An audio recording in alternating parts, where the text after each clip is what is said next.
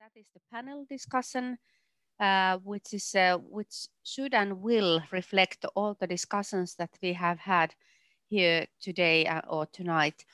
And here in our panel, I'm chairing this panel, and we have Kirk, who gave the keynote speak, and then Mhairi, who was there as well, and Diane Hirshberg from University of Alaska Anchorage, who has been in charge of everything, I would say. Gregor Maxwell from UIT, the Arctic University of Norway, which is, I think that Gregor is located in Tromsø. And he was chairing the second breakout room, and Diane Mhairi was chairing the first, #1 breakout room. And then we have Arja Rautio, who gave the opening words for our conference. And to open the discussion, I would first like to ask the breakout chairs, what were you talking in your breakout room? So what were the main points you would like to bring us here for the discussion? And maybe #1, Mhairi can get started. Okay, so I hope I reflect the conversations that we were having in our breakout session. I think there's probably two topics that we looked at. One was around language, Indigenous and minority languages. And we were given a very challenging question from Sai about whether we can use them almost as a positive political force, but also how we can embed them within sort of national structures of educational policy so that we honor them and almost expand them. And the other topic that we looked at was digital education. And we were thinking about the impact that COVID's had on, that sudden move from face-to-face for many of us to online, and what elements of that, either blended or online, we can take forward to improve educational provision in the North. That perhaps it meets some of the needs around rurality. It perhaps welcomes some of the community into what I call the black box of education, because when the learning was going on at home, we had to invite the community and particularly families into the learning space. I think those were the two main topics that we discussed. Thank you, Mhairi. And how about Gregor? We were in the same session, but maybe you can, Gregor, say a few words about our session. Yeah, I will try to reflect what we covered in the discussion. There were a couple of quite prevalent themes which I think go across contexts. And the first one was discussed in the context of the study that Anna-Metta is presenting, and the dilemma of how to deliver inclusive and effective and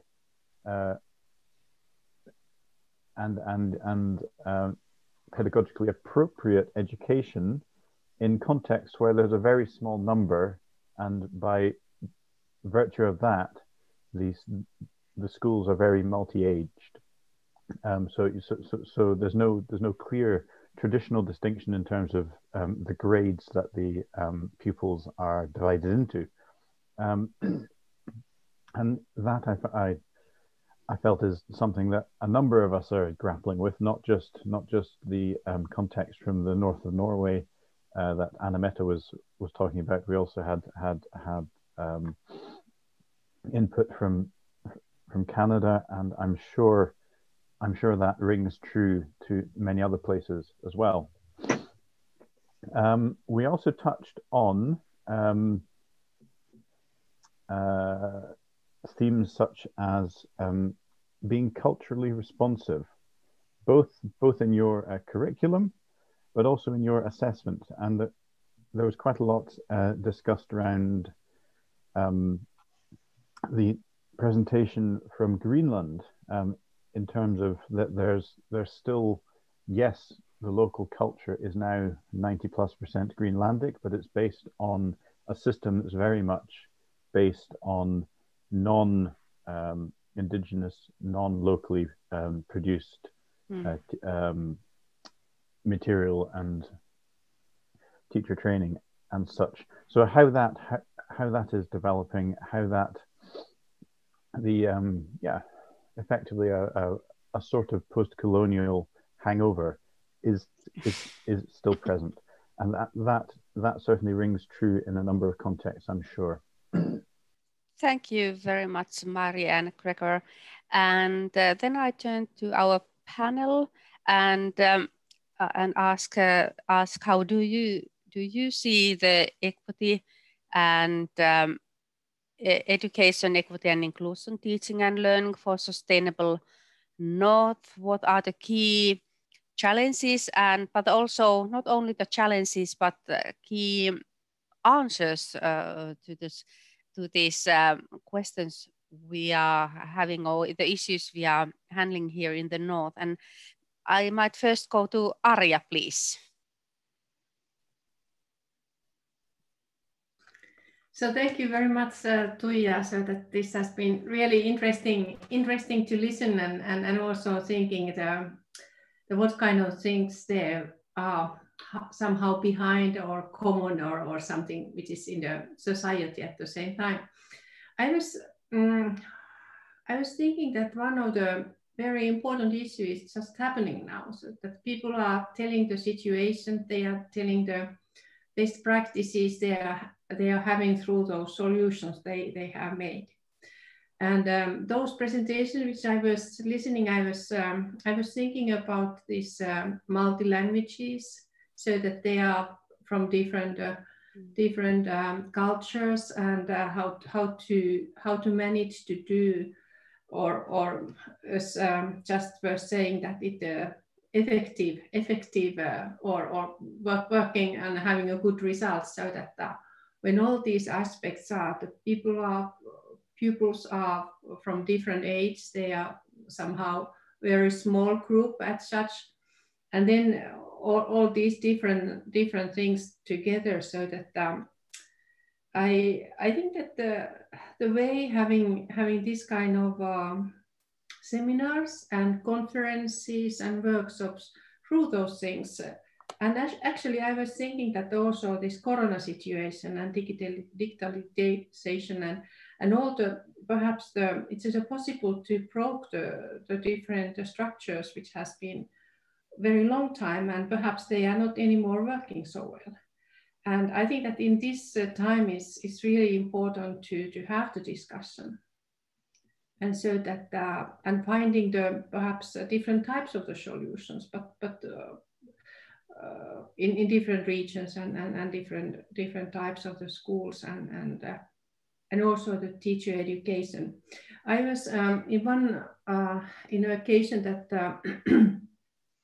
I'm involved in a research project where we are in different regions in the Arctic, and we are also talking with the schools, with the teachers, and then also introducing our research topic to the pupils.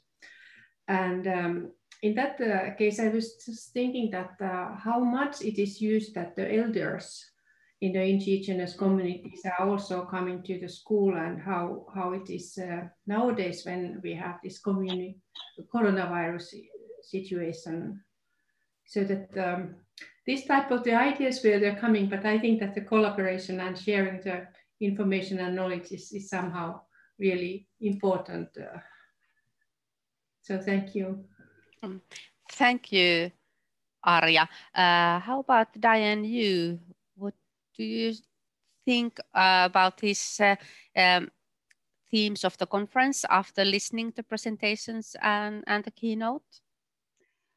I think in our small group, as we talked across these issues of equity, of language and identity, and then distance, we were talking about some of the challenges that we've seen emerge. And also the idea that we need to keep those in mind as we look to not going back to what was once we are through this pandemic, but thinking about how we move forward in what we've learned. But listening to Arja, the other piece I think is so important is always to remember that education is not the same thing as schooling. That schooling is one piece of learning and the transfer of knowledge.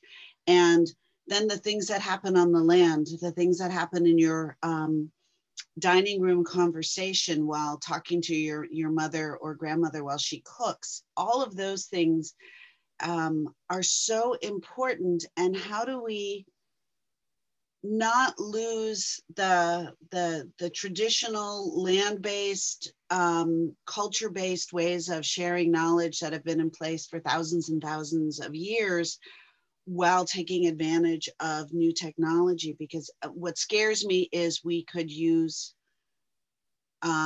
distance learning and technology as a different weapon in maintaining a colonized system. And I would say, at least in Alaska, that's a huge threat, that we have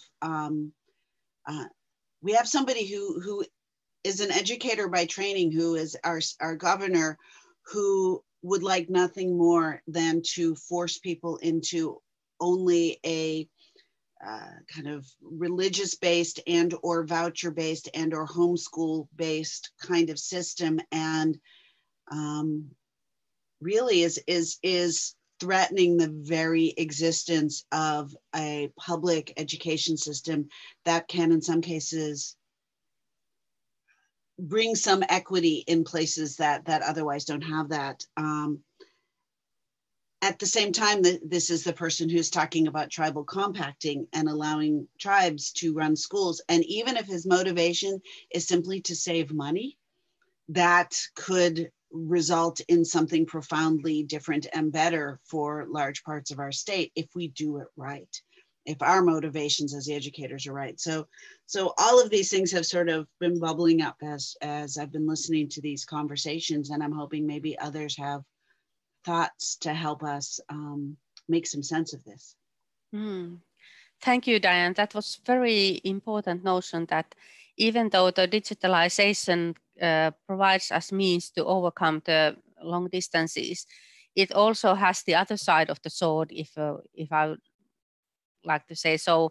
There's also, that's the way to provide one-size education with which will fit for all, and we know that it's not the case.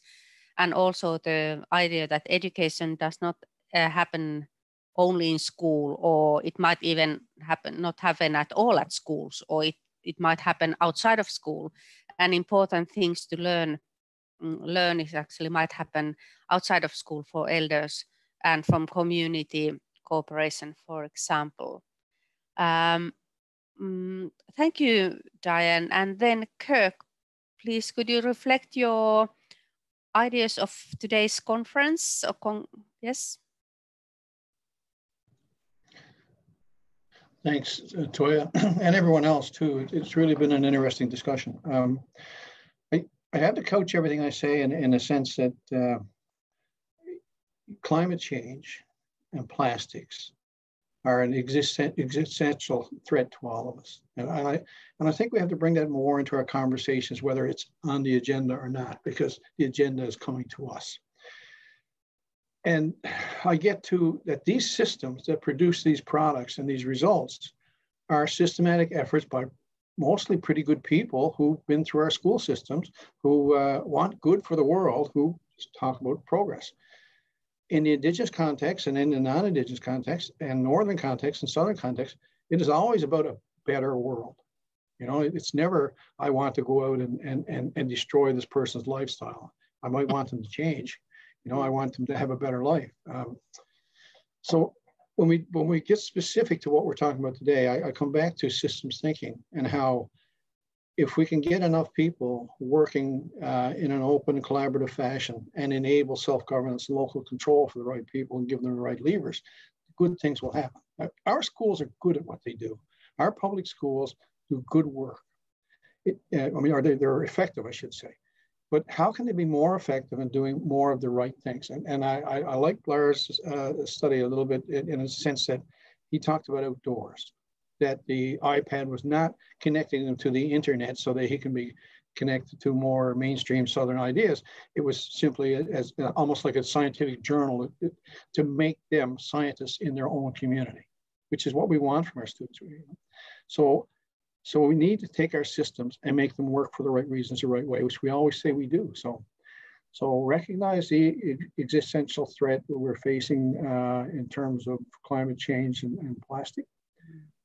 Let's see how we can enable Indigenous peoples and our own and non-Indigenous peoples to go forward in a way that gives us a healthy planet and healthy communities. So systems. I'll go back to that.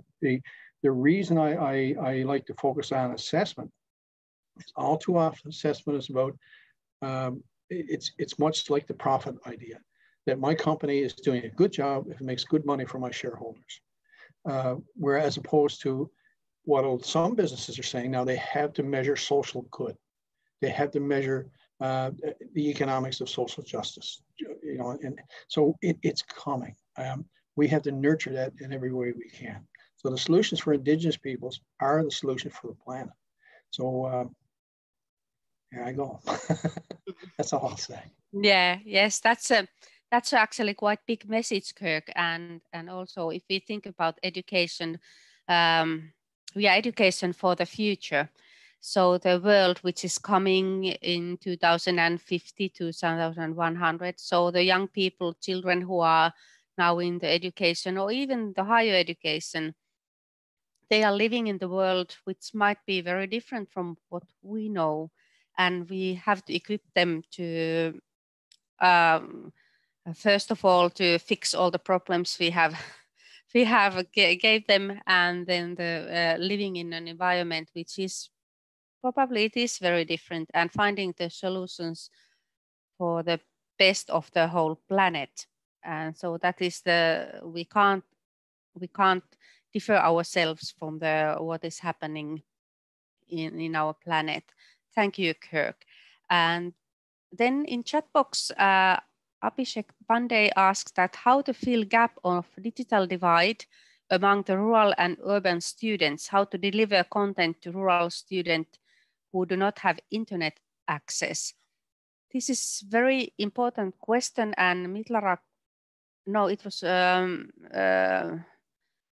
Mitlarak, but who was in our group 2, who was talking about us using iPads without the internet connection. That was Lars. But Lars. You're right, the context is Greenland. Yes. Lars, I think that he had to. Yes, I think that he had to. He slept. Yes. But any thoughts from our panelists? What do you think that how we then use the digitalization without the internet access?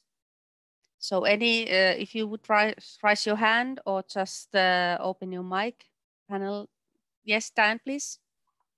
Well, I will share. I was part of a project from the Anchorage Museum where we've been creating materials that educators can use, whether it is historic materials or using art and other pieces of the collection, including the Smithsonian collection on Arctic studies. And one thing they did was they put all the materials onto a small thumb drive so that they could just mail to teachers all the material without them needing to download it. Because even though all of our schools have some connection to the internet, in order to download especially graphic heavy files, it just takes ridiculous amounts of time. So let's not do that. Let's give them, that the amazing way that we can put large amounts of information on very small drives that can be connected through a USB port. It really has changed. But we just have to think creatively about that. So thank goodness our museum did. And then I think along with large is where people can take portable technology out into the field and capture the information. And then at 3 in the morning, when nobody else in your community is on the internet, that might be when you upload things or download things. There's a little bit of that happens as well. Okay, thank you, Diane. Any other comments from the panelists, please? What are your thoughts about how to fill gap of the digital divide among the rural and urban students? Hi, Tuija, this is Kirk. Yeah. If I can, one of the things that I do when I think about this is, I think sometimes we're guilty of weak teaching when we want internet in a way that does work with students. So, you used to have an encyclopedia in your house if you were lucky, or maybe your neighbor had one. Now you go to the internet and you do research. And there's some really good learning to be done there. There really is. But I worry about that when I go to a rural schools or even urban schools, when there's a whole outdoors there. There's an ocean, there's birds, there's trees. If you think about biology, you can't have in a large city all your children outside tearing the birds apart. It's just not. It wouldn't be pretty.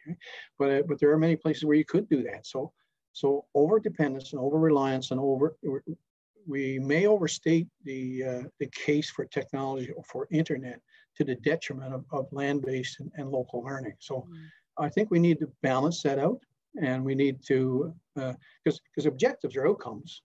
You can lead people to them with several mechanisms. And so Diane was talking about some adaptations that I think are quite good, and that's where we need to think. But we keep thinking if we can put broad-based internet in every northern community across the globe, problems are going to go away. Well, they won't. You're going to have internet problems with people up at 3 in the morning playing video games. But it's how we create that system that supports learning and supports sustainability within those communities as they exist. So, and this forum is a really good example of that, where we have technology and we have largely a pan-global Arctic-centric community discussing issues of the North. That would not happen if we didn't have this medium to use in that way. So, good. Thanks. Yes, yes. Anne, I think that you had a question or comment. Did I see correct? You did. Can you hear me? Yes, we can. But now we can't. So open your mic, please. Okay. Can you hear me now? Yes. Okay, perfect. Sorry. I'm just going to build a little bit on Kirk and give maybe just a small bit of information that's come, I guess everyone's come to understand about Canada's north. Currently, right now, there's quite a few people in northern Canada that do not have internet, and the Canadian government is going to fund more northern communities for the use of internet. Kirk and I know one teacher who is actually, she's an outside, well, she teaches culturally responsive pedagogies through outdoor environment education. And she has a tundra school, and she shared with me currently right now, because of lockdown, they are not going ahead with schooling. And the suggestion to her was that they could actually offer her programming through a digital capacity to her, which was quite disturbing, obviously, because she sees that teaching is about the land. And one of the things that I've always enjoyed about this teacher's teaching and her pedagogies is the way in which she has used technology as just being a source to share information, or for children to be able to lay witness, as she says, to the land, either through looking at plants or finding out more information or sharing experiences. So I really like what Kirk shared there, is that we really need to understand that the land should be the first teacher, and that the teacher to be able to use digital media is part of that, to be able to convey learning, but also to extend that knowledge.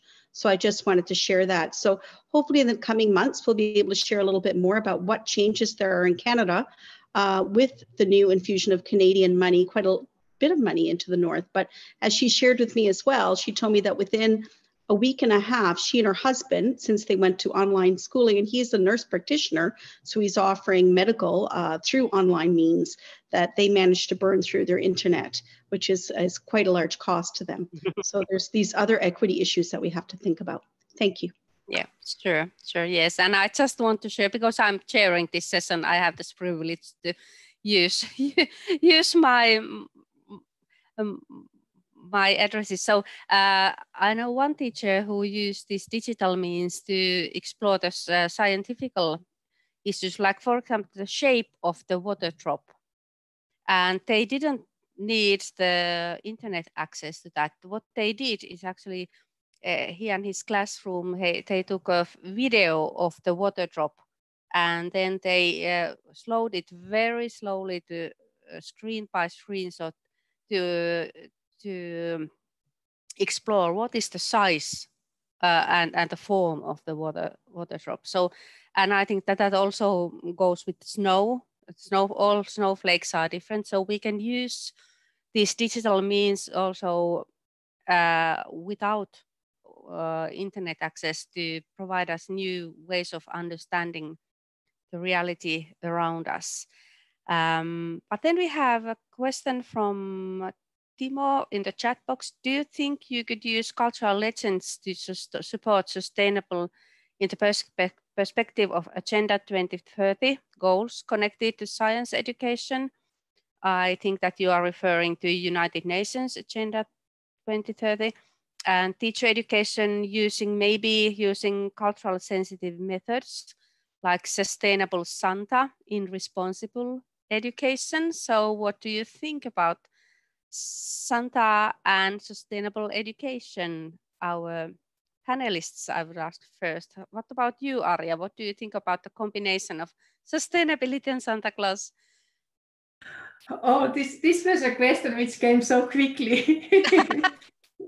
So that perhaps I was just in a topic which we just already discussed, so that about the connectivity and other things. So and now I say answer to that, so that you know I'm changing a little bit.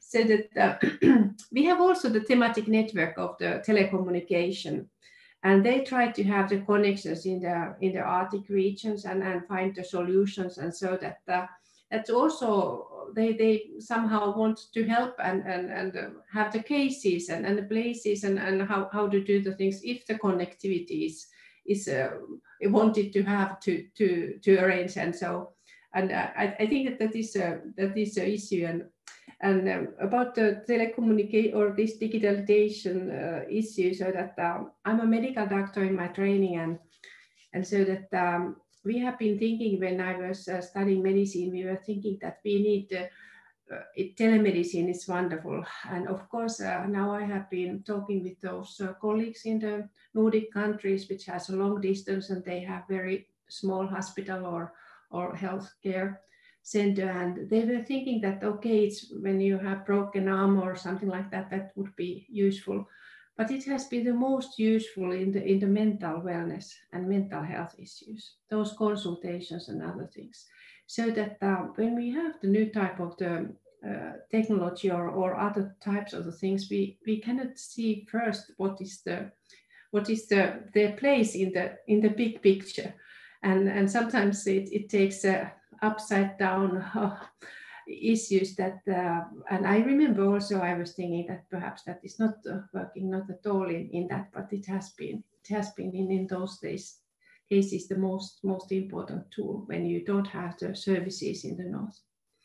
But the Santa and that perhaps someone else could answer a little bit for that.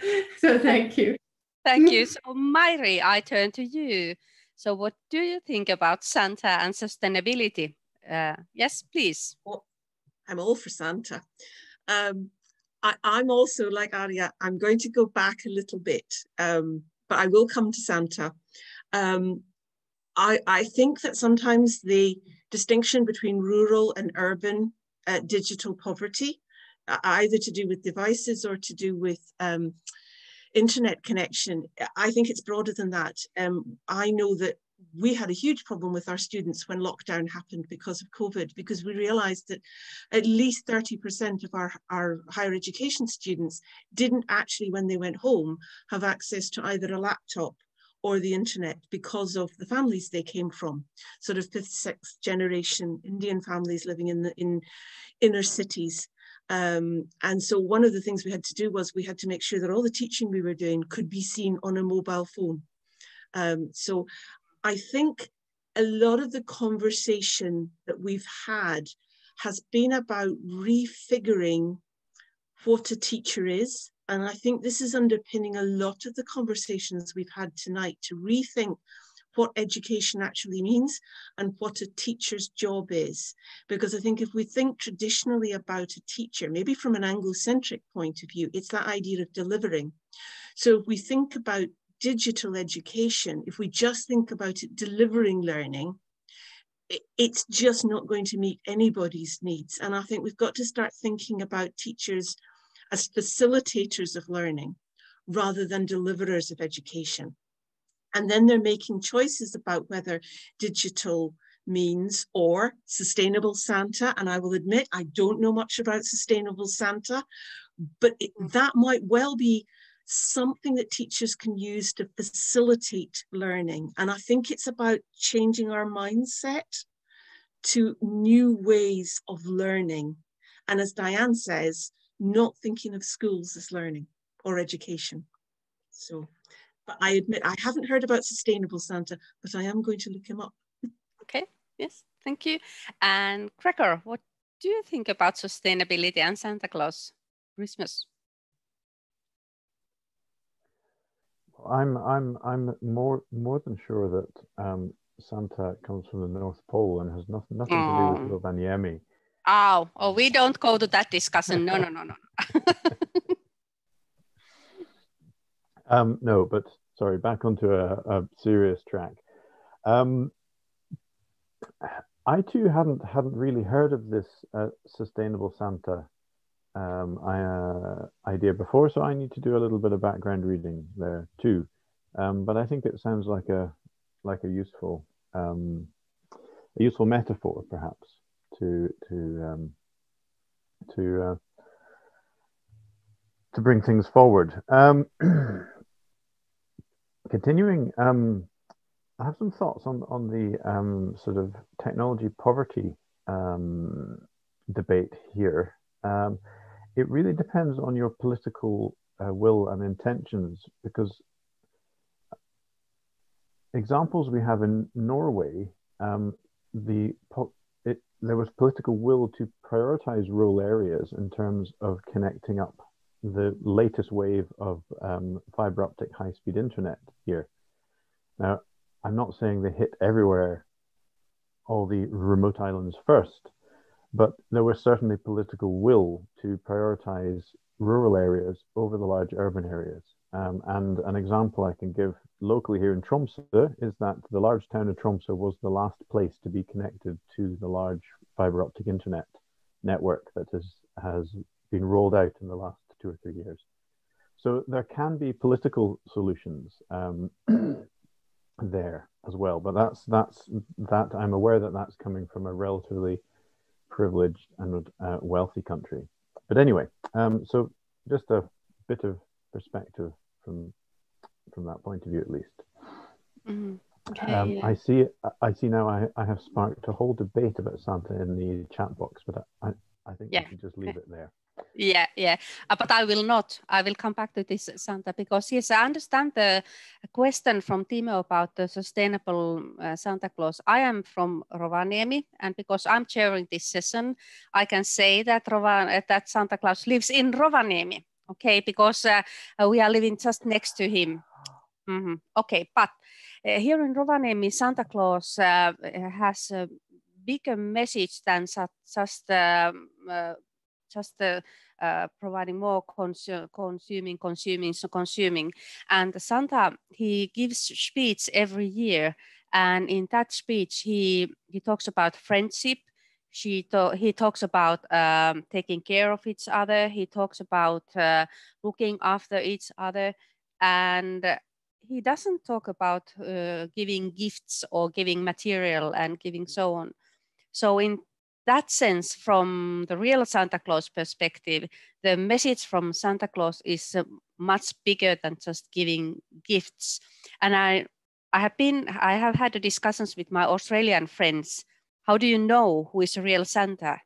And here in Rovaniemi, we know who is real Santa on the way how is he's speaking and how he's actually delivering the message of caring the whole world and and looking after each other.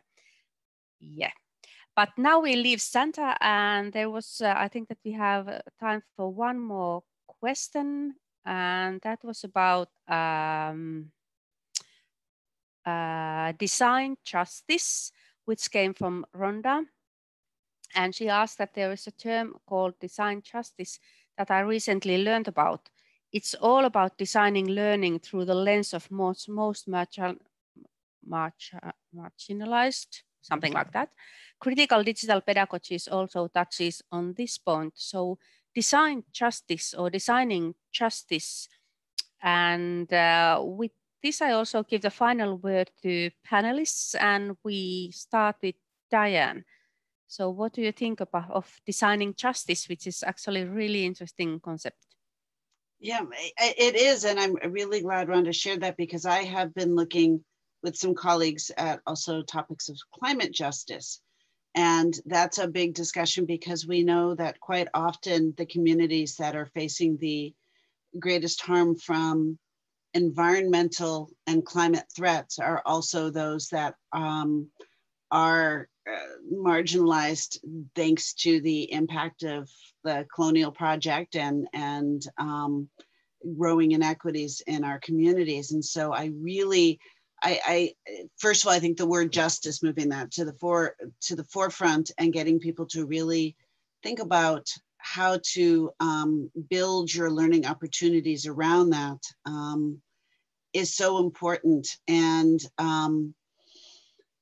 I also, as she mentioned, critical digital pedagogies. We've actually had some workshops because we want our students to be able to be critical consumers of this new electronic world that, you know, we've all probably had the frustration that somebody has used a Google search and cited materials that we know are not really good, reliable materials. We are now seeing that as a matter of course for the arguments over health in certainly this nation and in many others. So I think we have to be far more enabling of the critical lenses and skills of our young people, and to also embrace that what we are trying to do is give people the tools so that they can enact their vision of sustainability. I'm going to tie it back to the earlier conversations, because for me, there is no purpose to talking about sustainable development and sustainability if we aren't also enabling communities to determine what that is and how you get there. And how you get there means skills from the knowledge of the elders, skills from legal studies at the university. It's a mix of things that build the capacity for communities to enact their own visions. And I think that also then goes back to that idea of justice. Thank you, Diane. How about you, Kirk? What do you think about designing justice? Again, the term is not unfamiliar, but it's the first time I've heard the term. It's one of the things that happens in academia is to add nuance to our arguments or discussions. We're very creative with our terms, and I don't know if this is a whole area of study or just a nuanced way of discussing something we're all familiar with. So I'm all for that. You know, design justice. If you're talking about creating a critical learner who actually wants a better world, you know, it's and I get back to, you know, no world, no, nothing's better. David Suzuki was at a presentation of his once. He's an environmentalist in Canada, for those that don't know.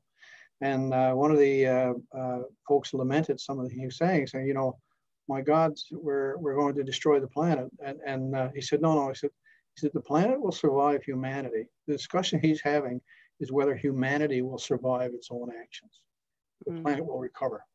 And so here we are now, 7+ billion people, and we're talking about education systems within a context that we're making the place we need to live sick.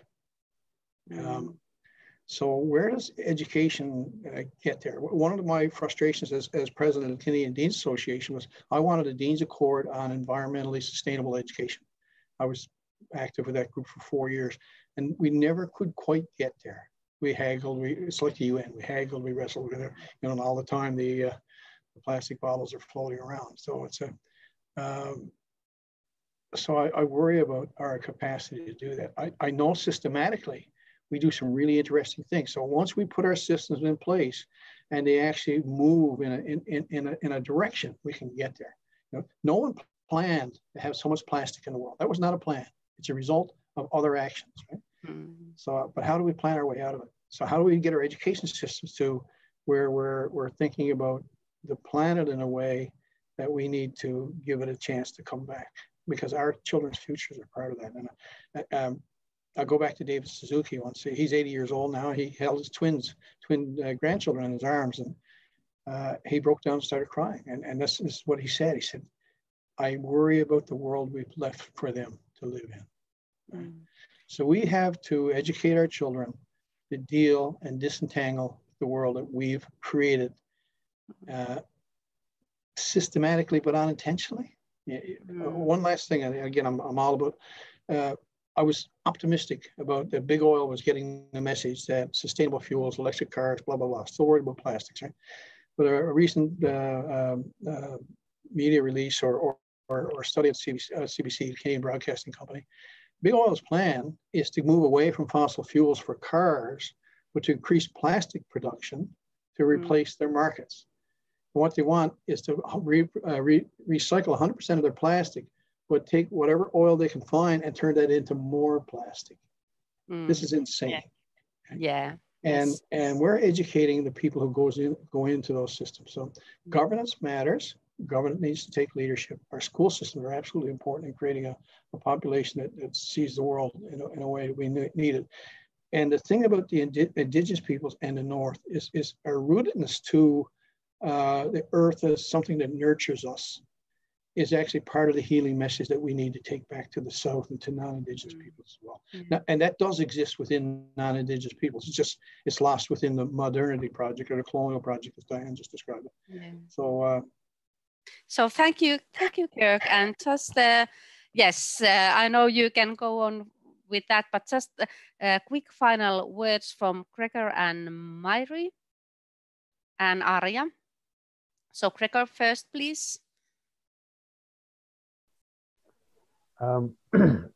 I'd just like to emphasize what Kirk's been banging on about with the sustainability for the planet ahead of us. The whole system that we build up needs to be sustainable from the get-go, and yet there's some big challenges ahead, but I don't think they're impossible to overcome, and I look forward to being part of it.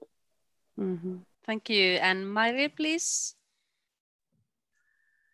I guess I want to end on a positive note.